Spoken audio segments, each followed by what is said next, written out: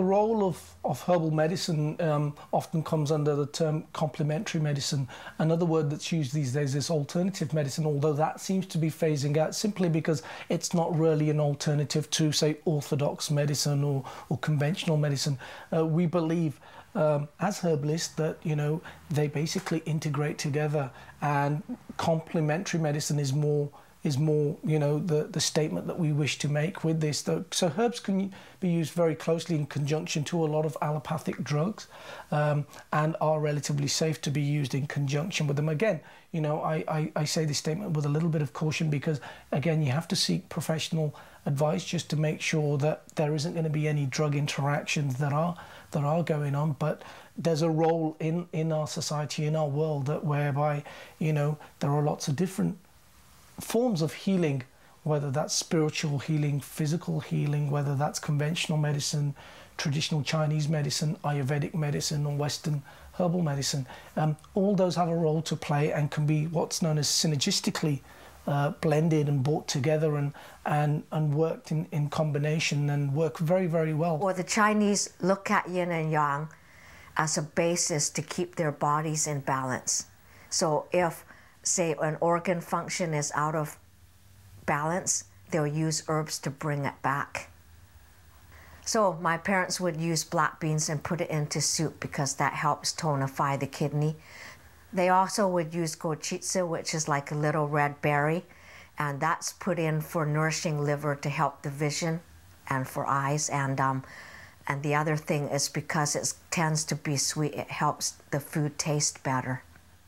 Da Jiao is a red Chinese date or black Chinese date, and there's a tendency for us to use it a lot to put into soups because it helps our body energy and the spleen-stomach function.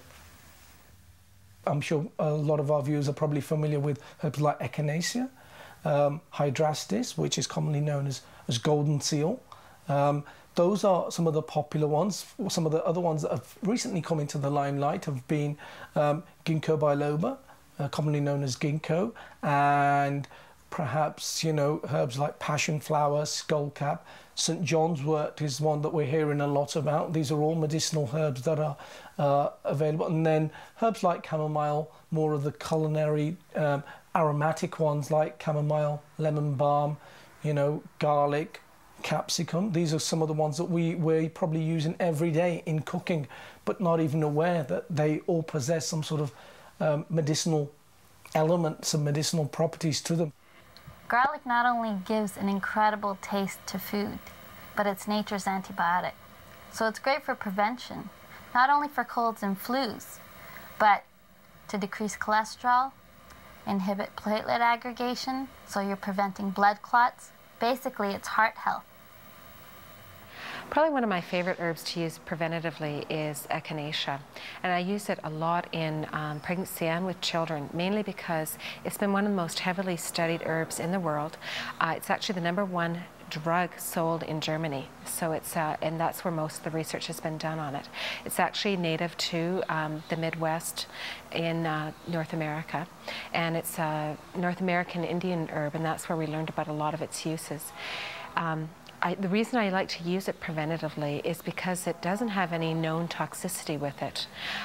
I don't recommend that any herb be used on a long-term basis, and echinacea is one of them. There has been some studies that have shown that long-term use of it can actually depress the immune system, which what we're trying to do is increase the immune system. Those studies actually are quite controversial, but because we're waiting for subsequent research, we're generally recommending that people be on them for, you know, a short period, like 2 weeks on, 2 weeks off, so that their body's not adapting to the effect of the herb. Echinacea is a wonderful herb because it's actually shown to increase your own immune function. It actually increases the T cells, which are part of your immune system, so you can fight off an infection yourself. Another aspect of herbal medicine that I think is just being lost just a little bit is we think of it as a medicine. And it's true, herbs are medicines, but they're also a food. They also are there to nourish you, to strengthen the body. Our bodies have the ability to always be there for us in that way. We just need to learn to nourish the body in that way so it can always be there. Nettles is one of my favorite for that. It's compact in so many nutrients they're absorbable nutrients, your body's going to be able to know what to do with them, and it's going to give you that lift in a non-stimulating way, meaning that it's just going to support you. It's just going to be a highly packed nutrient drink that's there to support you. Nettle is one of my favorite herbs, and I use it probably at the center of my practice because it's a whole body tonic. It improves the whole general health of all the different systems of the body. Circulation, you know, the old herbals will tell you that it will help for women who have been having miscarriages. It helps to strengthen the body that way. It will make healthy skin. It will make shiny hair and bright eyes. And this is what I found. When I get those, you know, little children or people who are pale and wan, fatigued and have no energy, nettle is the first thing that I think of. Chronic fatigue syndrome or any of these kinds of conditions where people just have no energy, I give them nettle as a foundation to strengthen the body. It has high vitamins and minerals, it's got a lot of iron in it, and is easily available. The wild cherry is very good for everything, and my mother used to use it, and it was passed down to me, and I know that it's used quite a bit by a lot of natives today. It would be used for laryngitis, for the flu, for TB, pneumonia, I guess, diabetes. The inner bark is good for eye medicine too as well. So it's also good for cancer too as well. Yeah. I think the best herb that you can take is good old-fashioned porridge oats.